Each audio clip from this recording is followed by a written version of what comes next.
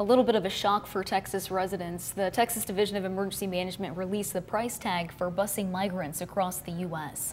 That price tag stands at over $18 million.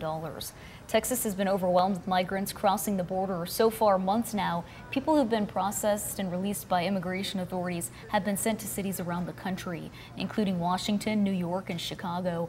Governor Abbott says acknowledged that the taxpayers will likely foot the $18 million bill.